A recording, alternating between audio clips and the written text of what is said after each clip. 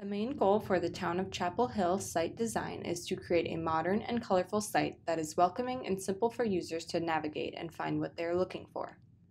The new design continues with the current town branding and gives off a fresh and friendly vibe. The color palette for the site pulls in the town green and blue, as well as a lighter green to bring attention to key areas. These colors are bright and saturated, so we paired them with white and gray to neutralize the site and make text easy for the user to read. The typeface we chose is a clean, modern, and legible sans serif. When you look closely, this typeface does have a few subtle, soft characteristics that make the typeface less dry and bring in a bit more of that welcoming vibe. This is a web-safe font that will quickly and correctly load for all site visitors. When a user lands on the Chapel Hill site, they are welcomed by a large hero image and a bright site header. Here, users can find the logo, navigation, search, top links, and translate. As the user scrolls down the page, the header will pin to the top, following them throughout their entire experience and giving continuous access to the header. Over the hero image, we have a caption area that is controlled in the CMS. This is a great spot for important content that should be highlighted. The user can click the caption title to be taken to a page with more details. The user can also click these dots on the right side of the page to switch between the different hero images. If only one hero image is uploaded, these dots will disappear. If there is no caption added for an image, then the caption will disappear. On the left side of the page, we have a button to open the Service Finder. Upon first load of the website, this button will have a subtle fade-in motion to draw the user's eye to this important tool. Users can also get to the Service Finder by clicking on the Services button in the main navigation. Once in the Service Finder, the user has multiple options to initiate their search. Their results then show up in the second column, followed by a filtered result in the third column. They can then click the Learn More if they choose to do so. The user has a few options to close the Service Finder.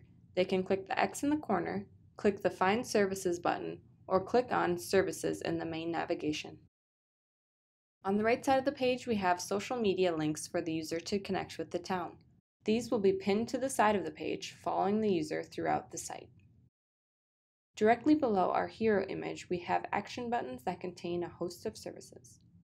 We use plenty of contrast with the white background and the blue outlined circles. Upon hover, the buttons change from blue to green, while bumping up slightly to give the site movement. Users can click the arrows to scroll through more buttons. Subtly in the background of this section, we have an element from the town flag. The town flag also inspired the angles found throughout the rest of the site. As we continue to scroll down, we come to the news section. Here we feature large images where you can showcase your community. If no image is uploaded to the CMS, the content will stretch to fill the area. A clean white background holds the news title, and upon hover, a green angled shape eases in. Users can click each story individually or click the More News button to gain access to the full news list. On the right, we feature a video widget, and when a user clicks the play button, an overlay appears to play the video. The X in the right corner will close the video overlay. Next on the page, we have the Events section. On the left, we have a photo widget that will display an image from the image library. Users can click on the image title and go to a page with more information.